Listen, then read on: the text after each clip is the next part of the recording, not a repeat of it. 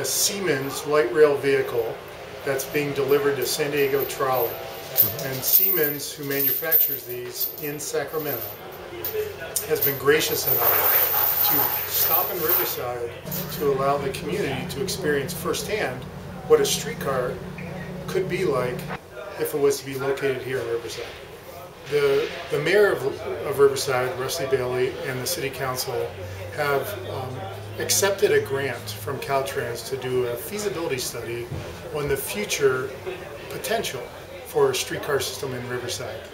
And as we anticipate the growth in the region and we anticipate the changing needs of mobility, the city council and the mayor would like to study, is a streetcar, just as it was a part of our past, should it be a part of our future?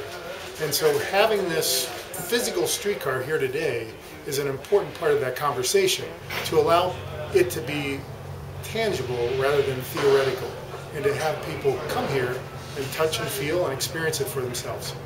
This is beautiful! Oh my God! Look at the room! This is ours! It's ours! It fits Riverside! It fits Riverside! Hallelujah!